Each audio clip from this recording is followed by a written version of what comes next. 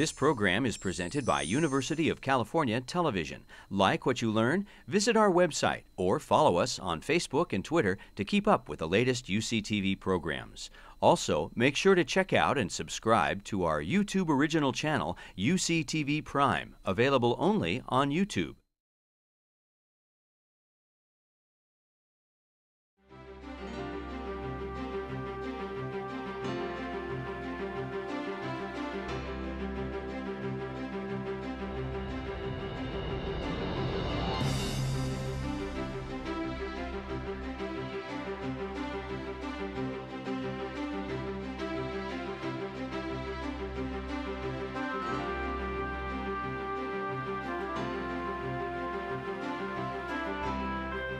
So, what do you all think of Back to the Future? That's pretty awesome. Before we start, I have to tell you something. The Pollock Theater interns are the best group of interns I've ever had. They're the ones who completely wrote, produced, and directed this event, and they did it in 2 weeks. So we're very, Carsey Wolf Center Film Media Studies Department is very, very proud of the Pollock Theater interns for throwing this event together. And I wasn't even available because I was in New York, out of town for a while, and they really picked up the slack and ran this whole entire thing. So let's give a shout out to all the Pollock Theater interns. Okay. All right, so let me introduce our guest. Our first guest, Bob Gale, wrote the classic screenplay for I Want to Hold Your Hand, 1941, starring John Belushi, and a little-known TV series called Night Stalker, which none of you know anything about, but rest assured you will, because Johnny Depp's doing the remake. And of course, he did something called, I think, Back to the Future trilogy. So let me introduce our guest, Mr. Bob Gale. Thank you, Bob. And parts 2 and 3. Let's not. 2 and 3, of course. Let's do it. Our next guest played the evilest, creepiest tune ever in Who Framed Roger Rabbit. Uncle Fester in Addams Family. Reverend Jim on Taxi. All right, got a few of those. And those weren't enough iconic cameras. He, of course, played Dr. Emmett Brown. Please welcome to the Pollock stage, Christopher Lloyd.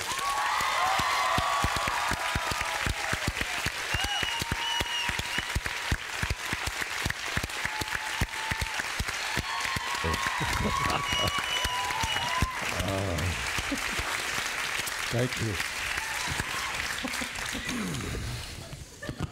Well, so Chris, what was it like seeing Back to the Future again here at the Pollock Theater? I tell you,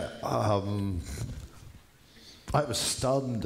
You know, you make a film, and while you're making it, you're concerned whether it's going to work or not, whether the work you're doing is good, and all these things, you know.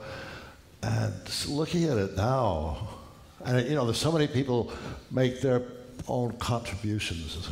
Makeup people, the costume, the camera, you know, everybody, you know. But I've never appreciated as much before, as much as I did tonight. What an incredible writing job you did. I mean, it's just amazing, just amazing. How was it for you, Bob, seeing it, you know, tonight at 26 years? Well, I've seen it more recently than 1985. Really, I have. But I haven't seen it with an audience in a really long time. And I love coming to see it with an audience. I mean, there's a certain point in a filmmaker's after you've made a movie, you can't stand to look at it because all you do is you see the mistakes. But enough time has gone by now that I don't care about that anymore. And the energy that any great movie gets from a receptive audience, you know, this is why it's not always a good idea to wait for the DVD. If you notice, our audience is filled with at least 2/3 people who are not even born when Back to the Future was made. So, Bob, why do you think this film is able to transcend the sands of time without a flux capacitor?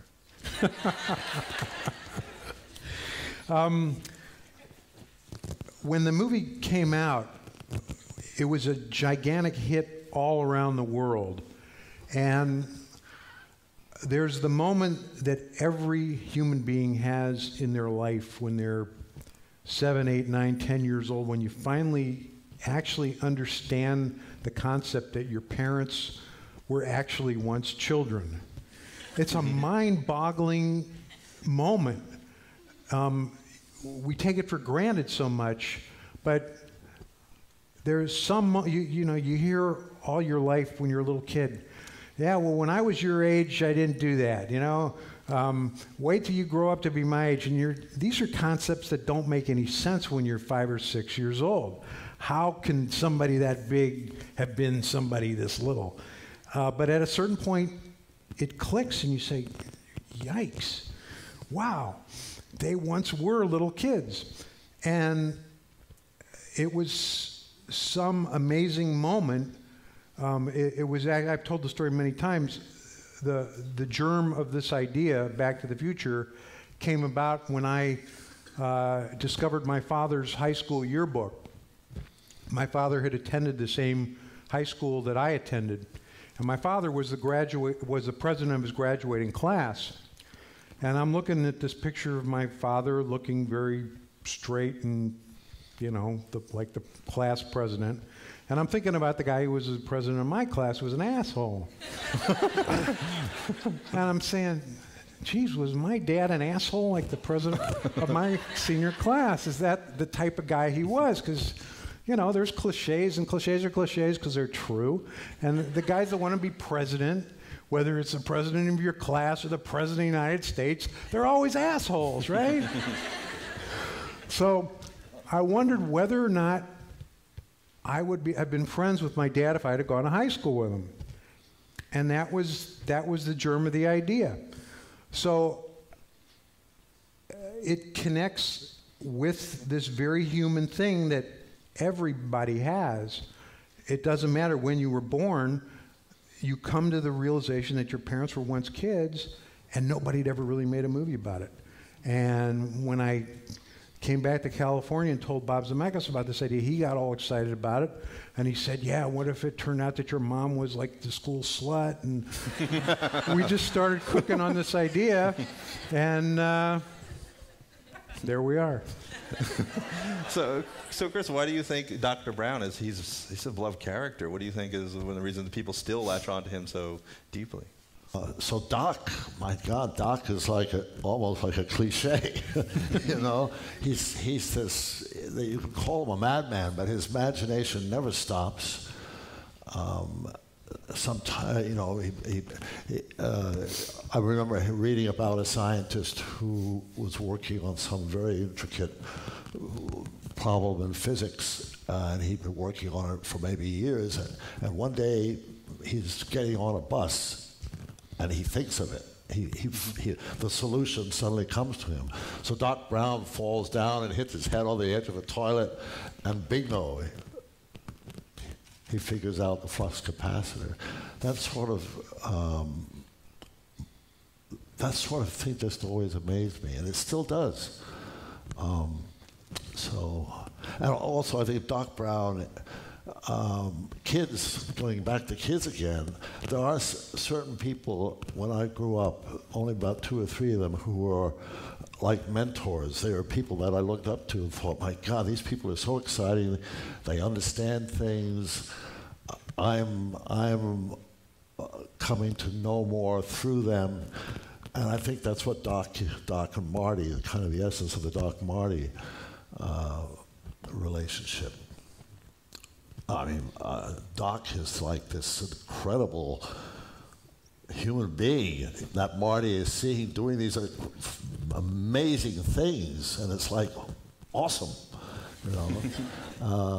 So I don't know, that may answer your question. So Bob, what were some of the challenges of bringing Back to the Future from script to screen? Well, for any of you who are aspiring writers, you should know that Back to the Future was rejected, the script was rejected over 40 times.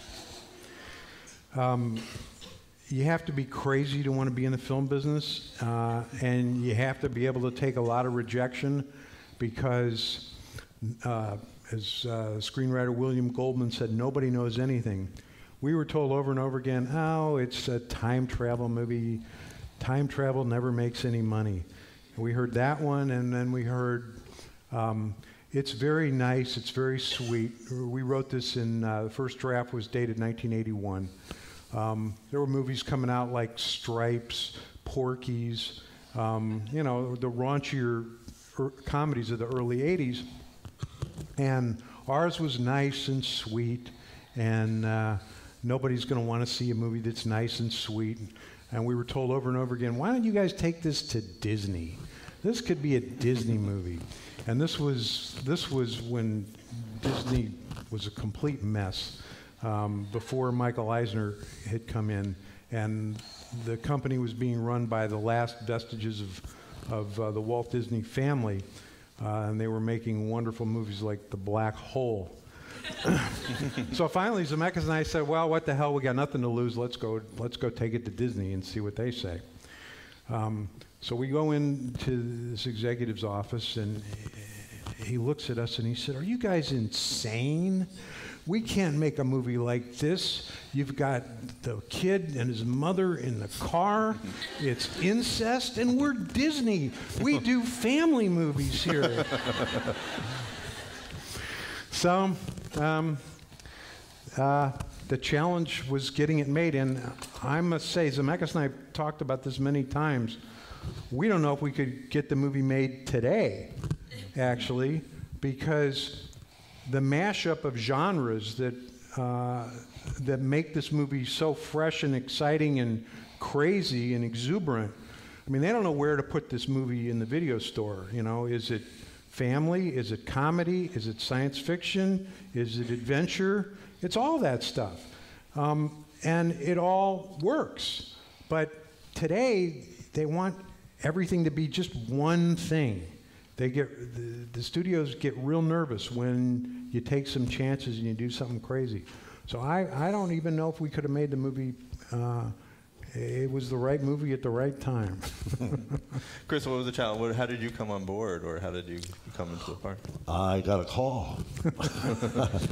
I got a call, and actually, a little more complicated. I was in Mexico City, and first, you should know we sent Chris the script because Chris had been in a movie called The Adventures of Buckaroo Banzai, and Neil Canton, who was a co-producer on Back to the Future, had worked on Buckaroo Banzai and knew Chris from there. And Neil was the one that said, Chris Lloyd, we got to send the script to Chris Lloyd. Okay. Cool. I didn't know that. No? That's why we keep coming to these things. You always learn something new. So, yeah, I was a little bit strange because I was in Mexico doing this film there, and I got an offer to go back to the theater. I moved out to New York, and there was always this kind of thing that, you know, the theater was my home, my roots, so to speak, and my conscience was bothering me a little bit that I was coming out to Hollywood and selling my soul to the devil. And so I was doing this film, and I got an offer to go back to New York and do a film with Colleen Dewhurst, Hans Christian Andersen. I was going to be Hans Christian Andersen. And I thought, this is what I'm going to do. This is what I got to do. I got to get out of this kind of world that seems very kind of nebulous and insecure and go back into the theater. And the script came. And my agent, Bob, said, read the script, come back and meet Bob Zemeckis. And I didn't know who Bob Zemeckis was. And I kind of looked at the script, and I decided, no, I'm going back to New York. And I know the story. Don't be mad. I'm not mad. You told me this. I took the script and I put it in the waste basket. I know that. Yeah, and a friend of mine said that one of my mottos was that I never leave a stone unturned, that I check everything out, which is a good idea if you're going to be in this business, because you never know. So I decided I'd go back, I'd meet Bob Zemeckis, and I met Bob Zemeckis. That was that. I was convinced. And in New York, the play opened and got panned. So Bob, you ran into a slight problem where you decided to change the casting of Marty after a few weeks of shooting with a different actor before Michael came on. What were the challenges of that from a producer and actually from rewriting the character when Michael hopped on board? We originally cast Eric Stoltz in the part of Marty McFly. We wanted Michael J. Fox, but Michael was doing his TV series Family Ties, and Gary Goldberg, the producer of Family Ties, we approached Gary about if we could get Michael to be in this movie, and Gary said absolutely not. Michael's TV schedule is too full. I won't allow it. I don't even want to let him read the script. Gary had read the script and he loved it. He said, if I let Michael read this script and tell him that he can't do the movie, Michael's going to hate me for the rest of his life. So we didn't go there because we couldn't, and we ended up casting Eric Stoltz. He was the favorite choice of Sidney Sheinberg, who was the CEO of Universal and was a big fan of a movie that Eric did called Mask, very good picture, and was convinced that Eric could do comedy. We shot for 5 weeks and we became convinced that Eric really wasn't very good at comedy. And we were editing the movie as we went along, and Bob Zemeckis came to me and he said, "Bob, you need to look at this footage. I think we got a problem." And right there I knew there was a problem, because Bob and I, when we did all our movies together, I never saw anything cut together until there was an entire cut of the whole movie, and that way Bob had somebody he could completely trust to look at the picture from beginning to end without looking at it piecemeal. So the fact that Bob wanted me to see what he cut, okay, well, there's a problem, and yeah, there was a problem, and we showed the footage to Steven Spielberg and Frank Marshall and Kathy Kennedy, and of course Neil Canton, my co-producer. We all agreed that we had a problem, and Steven, in his wisdom, said, we can't go to Sheinberg and tell him we've got a problem without having a solution for the problem. So let's figure out who else can be in the movie before we tell him that we want to fire Eric. Don't say we want to fire Eric and shut down. Say we want to fire Eric and hire maybe Michael J. Fox. So we went back to Gary Goldberg on bended knee. This was now many weeks later from when he turned us down. Family Ties was further along in its schedule. We said we are, really up Schitt's Creek without a paddle. Michael is the guy. And Gary knew Michael was the perfect choice. And he said, if you guys will agree to shoot your movie around our television schedule, I'll let Michael read the script, and if he wants to do it, okay. Michael read the script. He loved the script. He said, I'm 21 years old. I don't need sleep. What the hell do I need sleep for? and he came right on. As far as changing the script, because Michael was in it, we didn't change anything. No. We cast the part of Marty. Now, Chris will talk about this in a minute, I know, because Chris is a theater-trained actor. A theater-trained actor learns the entire script. First day of shooting, Chris knew the entire script. Michael J. Fox, television-trained actor. And on a sitcom particularly, the writers are always changing. They rehearse it, they change the script. They rehearse it the next day, they change the script. So Michael never learned his lines, because what was the point of learning his line? They're going to change them tomorrow. So he learned his lines 10 minutes before he had to say them. And so there was a real interesting dynamic between how Michael and Chris worked, because Chris had everything worked out, and Michael would throw in these ad libs, and they were wonderful. I mean, he brought so much to the character of Marty McFly. near the end there, he looks over, flux capacitor, fluxing. I mean, Michael just does that. You know, wow, rock and roll at the beginning. That wasn't the scripted line. He just did that, and it was better than what we wrote. So, I know he would throw you off sometimes, Chris. Yeah, I was a little nervous about the whole situation. First of all, it was like I had no idea that a change was going to be made. What's his name? Who? The other actor. Eric Stoltz. Eric Stoltz. Eric Stoltz. Yes. Eric did it exactly as written. He did. Eric is a very good actor, and I felt that the rapport between us was working.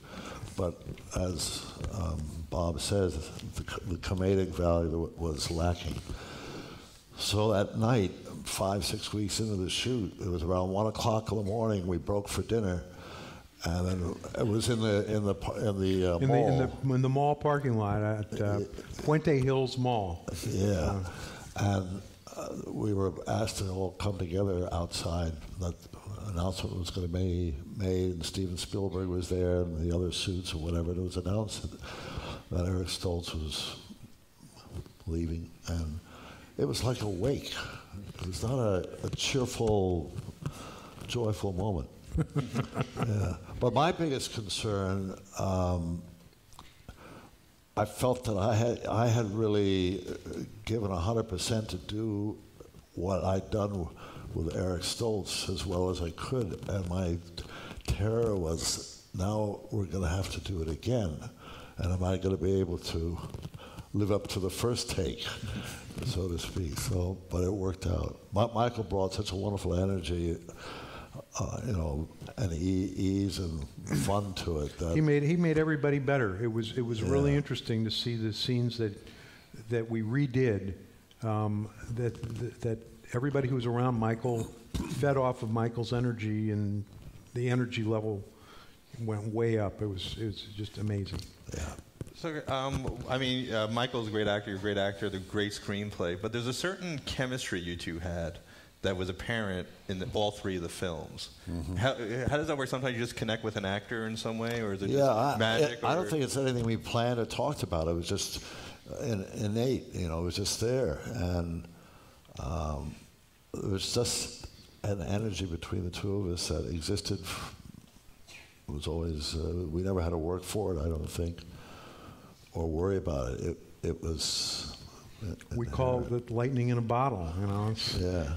Why are you attracted to that person? You look at them across the room, and there's chemistry, lightning. And of course, I have to use lightning as the metaphor on this picture. So when you're writing, Bob, how did you capitalize that in Back to the Futures 2 and 3? Did you notice that after Back to the Future 1, wow, these two have something together, and can kind of run with it a little? Yeah, it helps. It helps a lot as a writer to know the actors who are going to be speaking the dialogue. And with Chris, knowing that he could memorize all this paragraphs of scientific mumbo jumbo, and the piece of cake. The rule that I had for writing Doc Brown's dialogue was Doc never used a small word when a big word would do, which is why a dance is a rhythmic ceremonial ritual. So yeah, knowing that it was Chris, and knowing that it was Michael, and knowing Tom Wilson, knowing what the actors could do, that helps you. A trick that I use as a screenwriter is I imagine a great actor, or even just somebody I know who has a particular speech pattern, saying the dialogue, being the character, even if they're dead. Jimmy Stewart has a particular way of talking. Humphrey Bogart has a particular way of talking. Katharine Hepburn has a particular way of talking. These are movie stars who I've seen all their movies so many times that their voices are in my head. And so if I listen to have their voice in my head as I'm writing the dialogue comes out a certain way, And great dialogue, you should be able to read the dialogue and not have to see which character is speaking it. You should be able to just, oh yeah, that's obviously a Doc Brown line. So again, having the cast already figured out, big help to writing. So, Christopher, Back to the Future 3, what was most appealing? Going back to the Old West, working with Michael again, or kissing Mary Steenburgen? Did I kiss Mary? Yeah, it wasn't your... I guess it was a little smidge. It's the only one I've ever had on screen, so I treasure it. Yeah, it was Chris's first screen kiss. Yeah. I love 3. When people ask me which one I liked the best, because it was a Western, horseback riding, working on that steam engine. I don't know if any of you have had the opportunity to get up on a steam engine when it's operating. It's an awesome machine, and to be riding, horseback riding, and a Western, and just great scenes, and locations, and the romance. You know, Doc has his romance, and that was a lot of fun. So, yeah.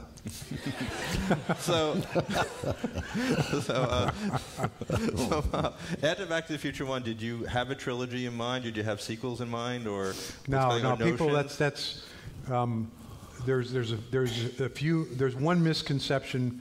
People think that that To Be Continued, that was on the Back to the Future VHS edition, was in the theater. It was not. This is exactly the way it was in the theater. When we wrote this movie, I mean, after having it rejected 40-odd times, the idea that we were going to do another one was not even in our consciousness.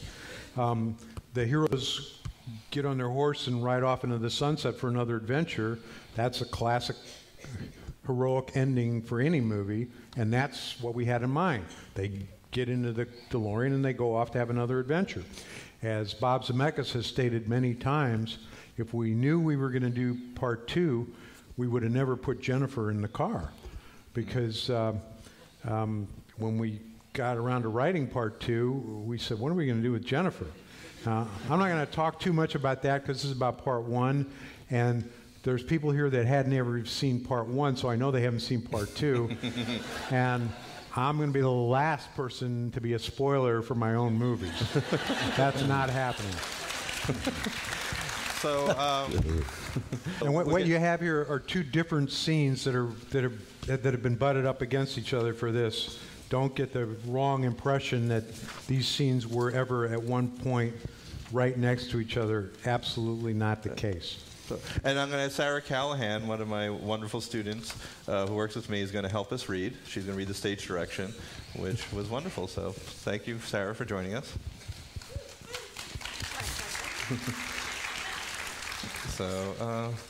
Consoles. Hands twist rheostats. Needles on gauges jump to life. A hand poses in readiness over a set of guitar strings about to play. Fingers turn a calibrated knob from 3 to 10. We see a high school-aged kid, we can't see his face, ready to play his electric guitar. It's connected through a battery of amplifying equipment into a huge speaker 10 feet tall. The kid hits it, and there is a tremendous explosion from the speaker, which literally blasts the kid off his feet and into a set of shelves, which collapse, covering him with books, tools, and junk. The blown speaker smokes on the rubble. The stunned kid regains his senses and looks around. He's Marty McFly, 17, dressed in jeans and a jean jacket. Whoa, now that's what I call music. As Marty picks himself up, a huge alarm bell on the wall clangs. Marty runs over to the phone and answers it. Yo. Marty, thank God I found you there. Doc, where have you been all week? Never mind that now. Listen, can you meet me at Twin Pines Mall tonight at 1:15? 1:15 in the morning? Right. I've made a major breakthrough and I'll need your assistance.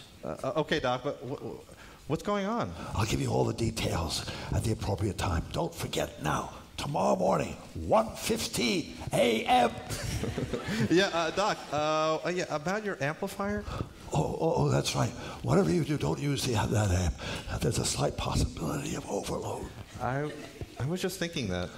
Suddenly, all of the clocks strike 8 o'clock at once. Chimes, cuckoos, and digital beeps all toll in a bizarre cacophony. Are those my clocks I hear? Yup, it's 8 o'clock. Perfect. My experiment worked. They're all exactly 25 minutes slow. Wait, 25 minutes slow? Are you telling me it's almost 8:30? Precisely. Damn, I'm late for school. Marty hangs up. He puts his Walkman headphones on, grabs his backpack, and reaches down to retrieve his skateboard. Once again, we see the plutonium case, but Marty doesn't. The rear truck doors suddenly open, and a sleek stainless steel DeLorean drives down the drop-down gate onto the parking lot. It's been modified with coils and some wicked-looking units on the rear engine.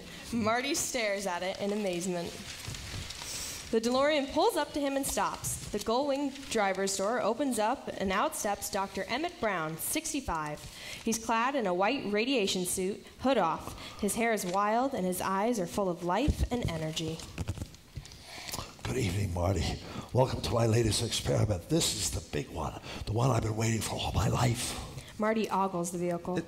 It's a DeLorean, but what'd you do to it? And what's with that depot suit? Bear with me, Marty. All of your questions will be answered. Roll tape, and we'll proceed. Marty raises the camera. Brown clears his throat and addresses the camera. Good evening. I'm Dr. Emmett Brown. I'm standing here on the parking lot at Twin Pines Mall. It's Saturday morning, October 26, 1985, 1:19 a.m. And this is temporal experiment number 1.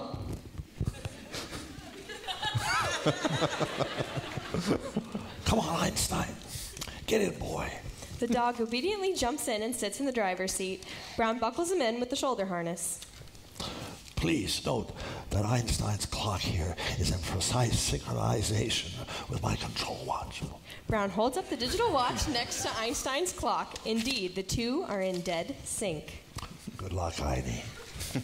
Brown reaches in and starts the ignition. The DeLorean engine roars to life.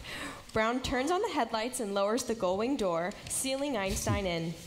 He steps back and picks up a remote control unit, similar to one for a radio-controlled toy car. There are buttons labeled accelerator and brake, a joystick, and an LED digital readout labeled miles per hour.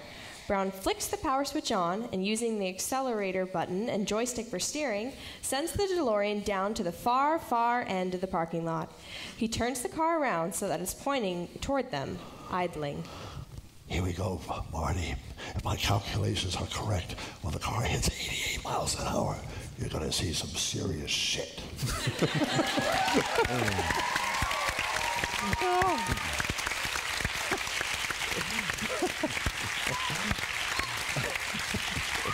I want to thank you, Sarah and Christopher, for carrying me. I felt a little bit like an audition.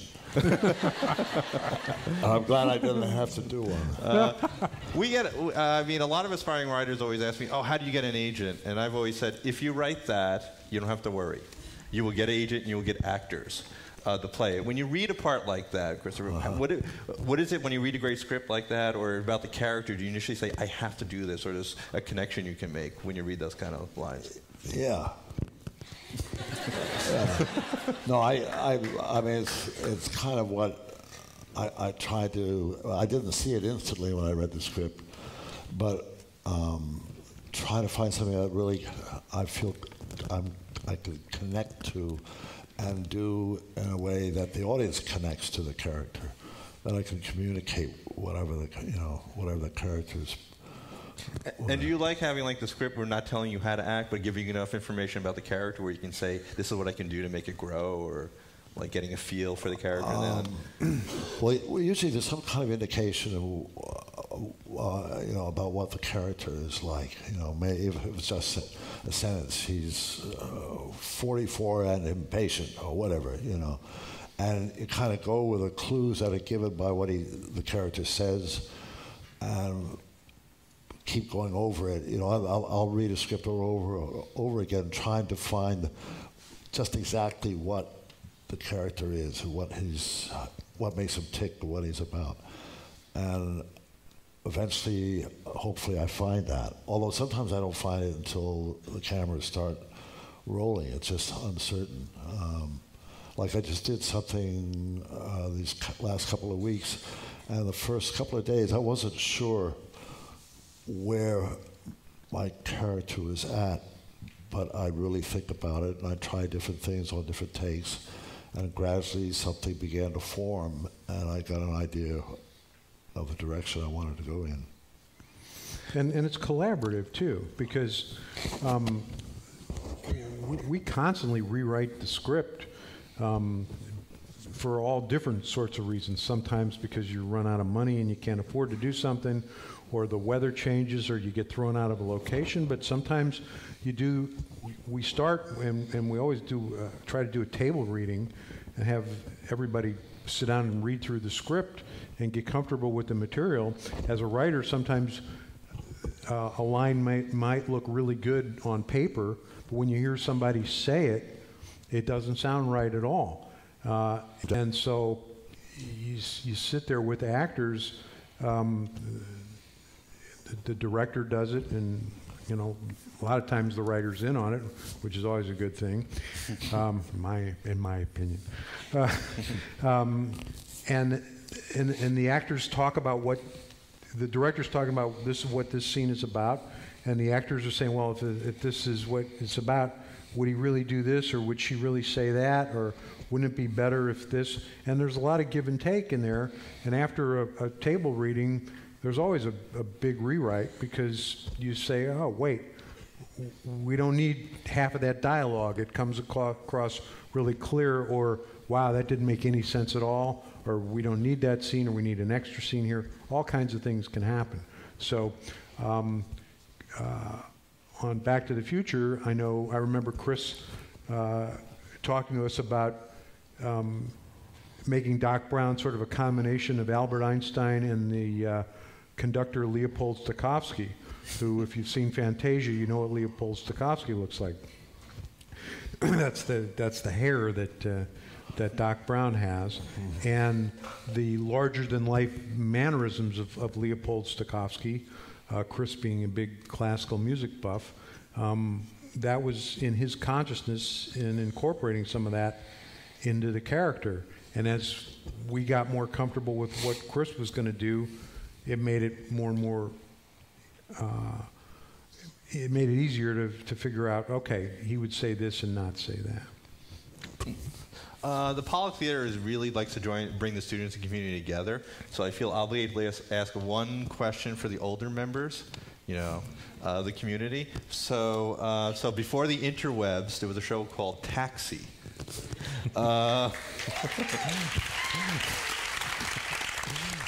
So what was it like playing with Judd Hirsch, Danny DeVito on a sitcom, kind of a live, one with a live feel to a more theatrical? I was amazed. I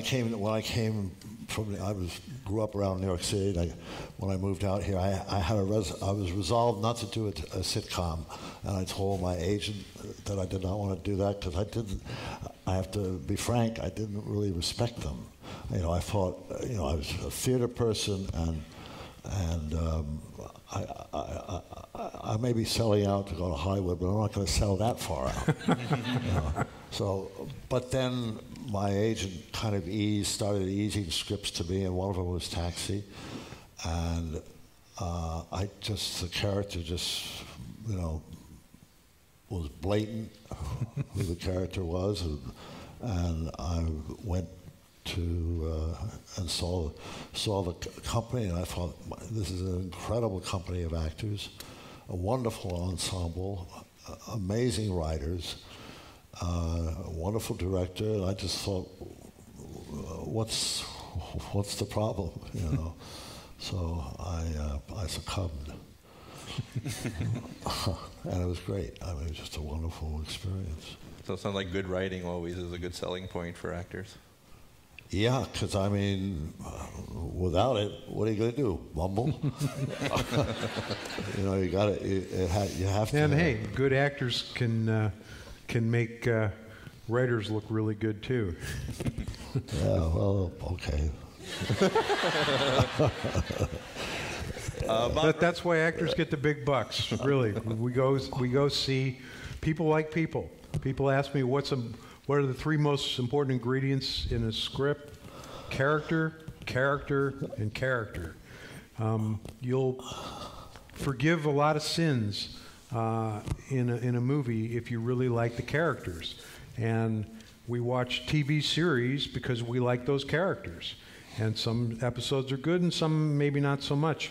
But if we love those characters, we keep coming back. And a great actor can breathe so much life into the written word that that's why they get the big bucks. And we talked a little about like Night Stalker, classic show, which is really the X-Files, totally ripped off. How was like your early career writing for television, and and how did that come about? And well, when Bob Zemeckis and I got started out of USC Film School, trying to figure out how we were going to break into the business, television wasn't really what we were that interested in. Zemeckis was hanging around Universal Studios trying to figure out how he was going to get a job directing, and he was observing on the set of a TV series called McCloud, starring Dennis Weaver. And television in those days was done quite differently than it is today in terms of there were only 3 networks, and they would order an entire season of shows, not like today where they order 3 or 4 or 6 episodes at a time and see how the ratings are. A network would commit to an entire season of a TV show and then wait till next year to decide whether they were going to renew it or not. So Bob comes over to my apartment one night and he says, Bob, I just found out they're down a script for McCloud. They need a script for McCloud in 2 or 3 weeks, and they don't have one. We got to write one. And I said, what's McCloud? I had never even seen the show. So he'd swiped a few scripts from the production office, and I read them, and we banged out a 2-hour McCloud script in about 10 days. And they optioned it. And so we said, hey, this might be the way to break into television. Let's find out what shows need scripts. The Night Stalker was one. It was in the bottom of the ratings. And good writers don't want to write for shows that are in the bottom of the ratings because if it's going to get canceled, nobody's going to watch it. It's not going to get rerun. Every time a show gets rerun, you get more money. So if you're a good writer, you want to write for the shows that are in the ratings, top of the ratings. So we found out they needed material for the Night Stalker. They needed material for another series called Get Christie Love, truly one of the worst television shows ever conceived. Now, it was a cop show. It wasn't one of the worst shows ever conceived, but he's got me started, so I got to tell you the rest of the story here. I'm a storyteller. I can't help it. I'm sorry. The actress in Get Christie Love was a woman named Teresa Graves. And from when they picked up the pilot to when they started the series, she became a Jehovah's Witness. And she decided that her character should not do anything that the Jehovah's Witnesses wouldn't approve of. Now, she's a policewoman, right? She's supposed to go undercover and pretend like she's a hooker. She's got to lie to get the perps to do stuff. She wouldn't do any of that stuff. So writing scripts for this show was a total pain in the ass because she had people from the church on the set to tell her what she could and couldn't do. The show lasted for 6 episodes. Boom, it was gone. Bob and I optioned the show to that. The show never got made because it got canceled. Anyway, after selling 3 TV shows to Universal Television, Universal offered us a 7-year contract to write television. This was in 1975. It would have meant that we would have each been making about $50,000 a year, which was a whole lot of money. It's pretty good money today, but back then it was a fortune. And we didn't want to write television. We'd met television writers. They were kind of burned out. I mean, they just ground it out. And it was we didn't want to become hacks, and it was an easy trap to fall into. We wanted to write features, so we turned this contract down. My father was convinced that he raised the stupidest kid on the face of the earth for turning down a deal like that, but we did. But with the contract, when we were doing this without an agent, we were just doing this ourselves. With the contract in our hands, before we turned it down, we knew we were going to turn it down. We went knocking on doors and said, "We got a 7-year contract. Would you sit down and talk to us?" So we got an agent that way and an attorney, and got a little bit of respectability. Well, I would love to thank Bob Gale and Christopher Lloyd for joining us. You're welcome. Thank you so much. This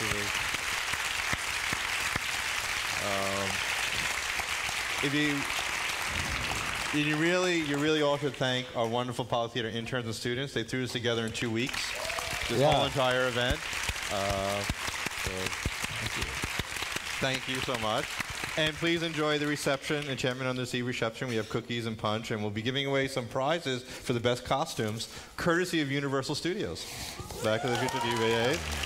And please, a shout out to Ron Ferguson, who brought in the DeLorean. Thank you for that. That was a wonderful time. Thank you for all for coming.